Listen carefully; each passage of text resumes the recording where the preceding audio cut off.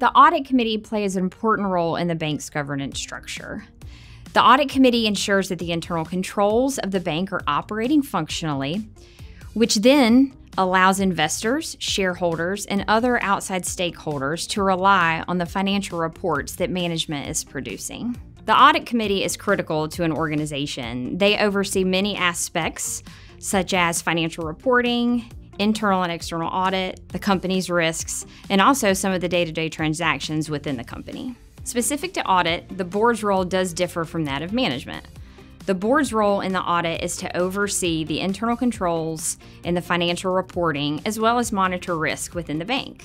Management's role is to oversee the day-to-day operational activities within the bank. While both need to understand the internal controls within the organization, management actively participates in those functions where the board oversees such activities.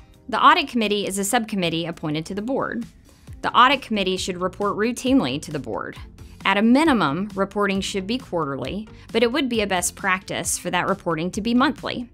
The reporting to the board from the Audit Committee is usually done by the Audit Committee chair. The Audit Committee's role in the financial reporting process is to read and understand all financial reports generated and distributed by management.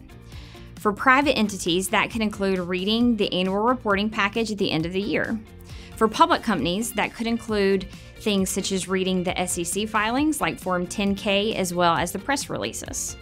Not only is it to review the financial reporting package, but it also includes understanding the internal controls that have functioned surrounding the preparation of those financial statements. An external audit is an examination of the bank's books and records.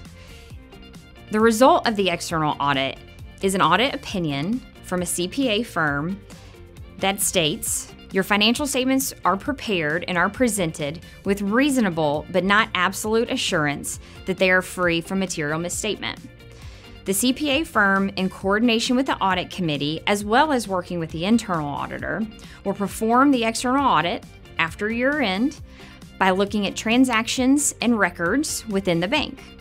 The Audit Committee will ensure that those financial statements prepared by management are free from material misstatement. The internal audit function within a bank is to ensure that the internal controls are properly functioning in the bank.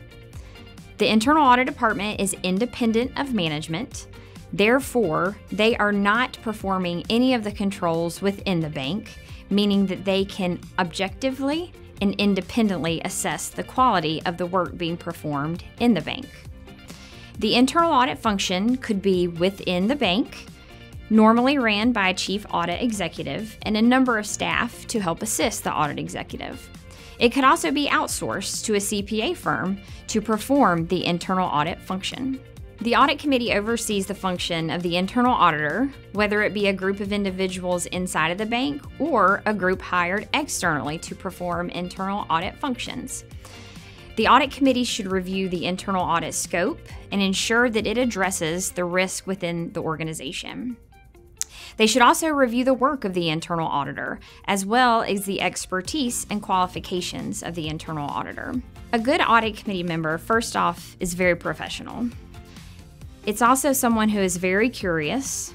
They do not mind leaning in and asking the hard questions of management. It is part of the Audit Committee's responsibility. You do not have to be a financial expert to be on the Audit Committee. In fact, a diverse mindset is a good attribute of an Audit Committee member. It is helpful to have some general knowledge of the institution or the industry in which you'll be working with.